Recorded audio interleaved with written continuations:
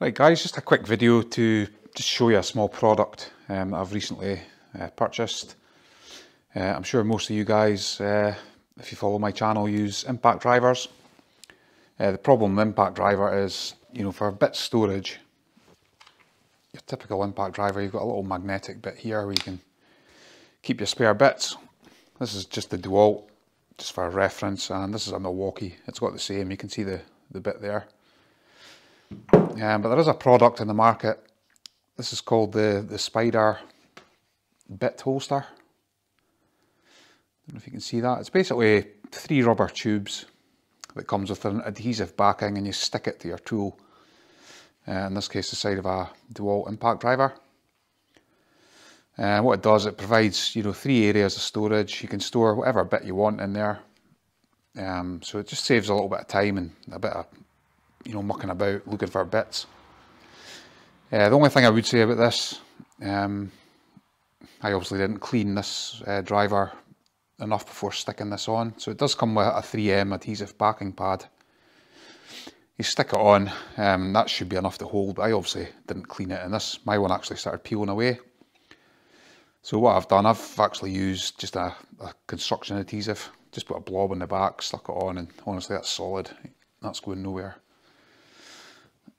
You can see, pull the bits out.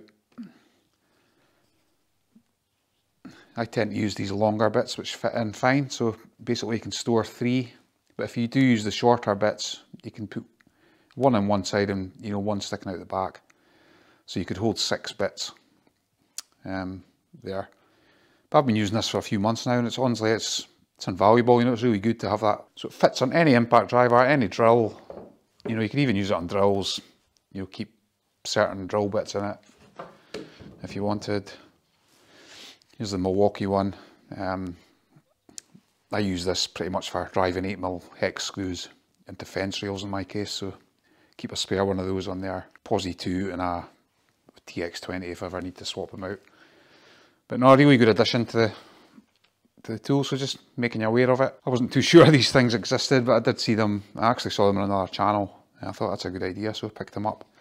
You get them on Amazon. I'll leave a link in the description, so if you click on show more down below this video, I'll leave a link to these. They are quite pricey for what they are, but honestly, they're time savers.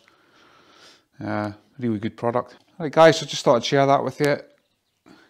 As you can see, they're called the Spider tool holsters. If this was any use to you at all, give the video a thumbs up as always. If you're new here, please subscribe to the channel. That would be hugely appreciated as always. And we'll see you in the next one, guys. Thank you. All the best.